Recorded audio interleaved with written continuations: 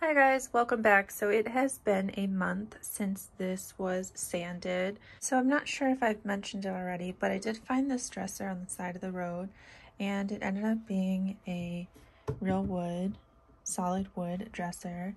And it was originally this color, these knobs, and I sanded it down, starting with a rougher grit and going to a finer grit. And that's what the Minwax says that you want to do first, is make sure you sand it. The second thing you want to do is test your stain. This is actually the first stain that I tried from Home Depot. It is the Sun Bleached Stain, water-based stain. I tested it here in this drawer because this particular drawer had a lot of discoloring in it. As you can see, some of the darker water spots are still visible. And I think what I'm going to end up doing is wallpapering this drawer because I really did not like this stain. The next thing I looked into was finishing wax because I wanted something with a low odor that wasn't toxic so I could do it indoors.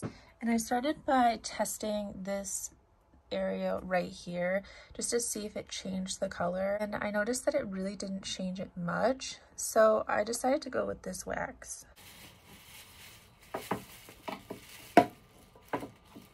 I'm also just using an old t-shirt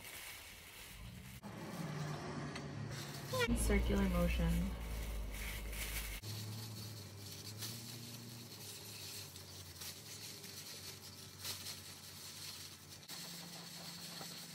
Okay, now I've got it evenly applied. The instructions say to let it sit for 3 to 5 minutes and then buff it off. Okay, I actually found a pair of gloves. If you watched my hair coloring video, that's where I got them from. And then to buff it off, it says to use a microfiber cloth, but anyway, I'm just gonna use this. This comes in a car waxing kit.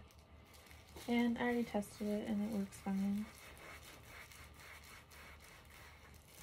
Okay, well this stuff is drying up a lot faster than I wanted it to. Okay, we're just gonna have to work fast. Okay, I'm gonna stop recording because this is awful and I gotta like buff this off fast because it's dried. Quick, get everything you've got. So if you're using this to highlight the wood grain, it does say just to wipe it off as I did in the beginning of this video, but I really didn't like the look of that. So at this point, I'm just trying to remove as much of this white cast as possible so that way I get the look of just a natural wood, which is the look I'm going for. And you may ask, why didn't I just get the clear wax? Why did I get the highlighting wax? And it's because I did want to lighten the look of this wood. And I noticed in some how-tos that a clear wax can darken the wood just a little. So that's why I went with the white wax. Okay, I'll be back. Okay, so there it is after the first coat of wax on it. Some obvious things is that I should have moved it away from the wall. And I don't think it needs as thick of a layer. A much thinner layer is easier to buff off.